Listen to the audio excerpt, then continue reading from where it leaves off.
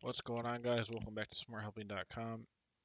I've got a free tool here that I'll give you guys. It's in Google Sheets. It'll be in the link in the description box below. You just hit the link and then go to, you'll see a page like this, but it'll say view only. You hit file, make a copy, and it's yours. You can do whatever you want with it.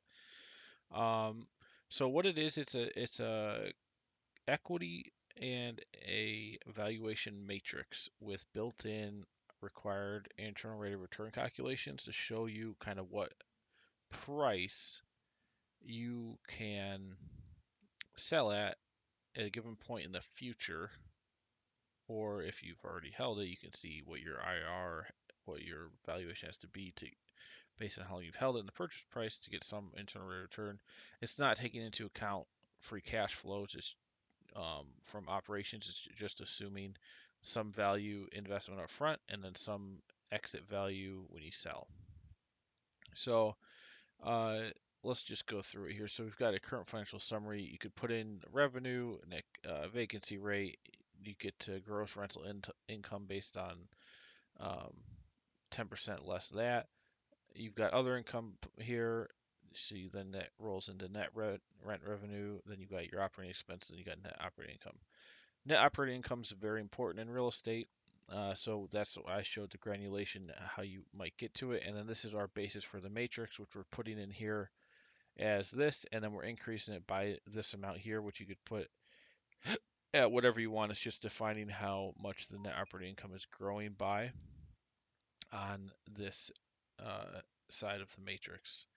Uh, Now, based on the given net operating incomes and given cap rates, which the cap rate you define here, and then it increases by the amount put here. So I could put 1 here, and you can see it grows 5, 6, 7, 8, 9. I could put 1.5, and it grows 5, 6, 5, 8, 9, 5, 11. And so this will calculate the valuations of the building given these different net operating incomes and these different cap rates. So you can see here at 29 million, that's saying if your net operating income is 3.2 million and the cap rate's 11%, the valuation is 29. And you can see that as the cap rate goes down, the valuations go up. And as the net operating income goes up, the valuations go up. So this will be the highest, this will be the lowest, and then all in between is the rest. So where this gets really cool is that we get a desired valuation. So the question is, well, how do you know what you want the value to be? So it's going to be some basis on your price. So let's say you bought it for 18 million and you're holding it for 4 years and you want an internal rate of return 20%. Well, based on those three things, we can do a formula here. It's just basically 1 plus the rate raised to the time period held times the price. And that gets you the value you have to receive over that time, well, at in the fourth year in order to get that rate of return. So there's your valuation, and it shows you basically here's the different net operating incomes you have to have and or along with the different cap rates to, and it shows green in any valuation that is greater than the 37 million. So you can see these all would meet the criteria here, and everything in red would not. Let's say, so here's a good way to see it. So you can see you bought it for 18 million. Here's year 1, 2, 3, and 4. Year 4, let's say it's this valuation. You do a simple IRR calc here. You just do IRR of this, negative 18 million. Then you get the third 3 years, and the fourth year you get the money. That's the internal return of 20%. So you need to get 37 million. This is how you can get it with these. If these are your different net operating incomes, these are the cap rates that fit. So only like five, all the net operating incomes work at 5%, 6.5. Four of them work at 8% cap. Two of them work at 9.511. It's too low of a price. You wouldn't want to sell it that low. Then we've got a helper matrix kind of, and this just shows you the equity multiple. So based on your different operating incomes and cap rates defined here, this is the multiple.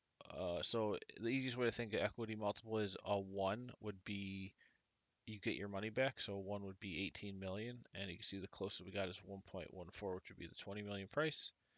You can see that's just the 20 million divided by the purchase price. And then the best would be the highest valuation, which is the highest net operating income with the lowest cap rate, and you've got 3.61 there.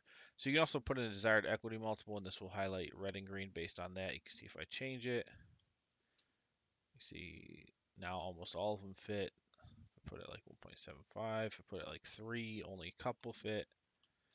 So it's just a nice little tool to play around with, some easy inputs and sensitivities here. Uh, Now you can see if I change this to 3 years, it's saying now, and let's say the desired internal return is, let's say 22%. Well, now I have to test it out. You can move this over to the third one, and you can see the IRR here is now 22, which equals this. So that's the calculation, the long version of the calculation, and here's the result, the valuation. So it's just a smarter way to determine a desired valuation. You just throw that into a conditional format to test if these different net operating incomes and cap rates meet that valuation or not. And there you go.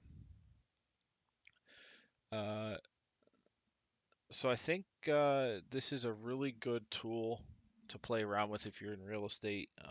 There's all kinds of different variations you can do, and you can set it up all kinds of different ways, but this is a pretty common one here.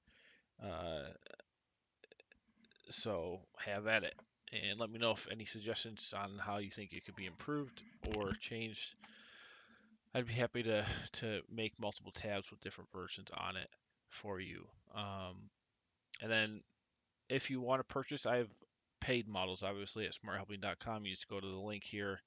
You can see I have all kinds of models here for different templates. I've got different industries. The latest one is a security monitoring service that has expansion, revenues, and negative churns, very pretty highly advanced.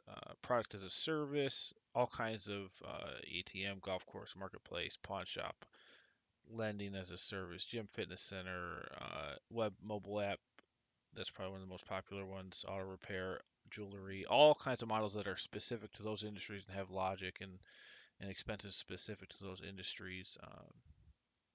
I've also got some three statement financial model builds. Well, this is the only one here, which can, this was a recent one that's been very popular since I built it. People like that one a lot. It's more on the accounting end of things. So, um, inventory stuff. What else we got? Now, as far as real estate specific, I do have some waterfall builds, some waterfall sensitivity builds for joint venture stuff. You probably would be interested in that if you're into real estate. But all kinds of stuff here. Just check out smarthelping.com and see if you find anything you like. And I'm happy to give this tool away for free. Um, so enjoy it. And again, let me know if you have any suggestions or anything you think that can make this better. I'm happy to continue working on it. Have a good one.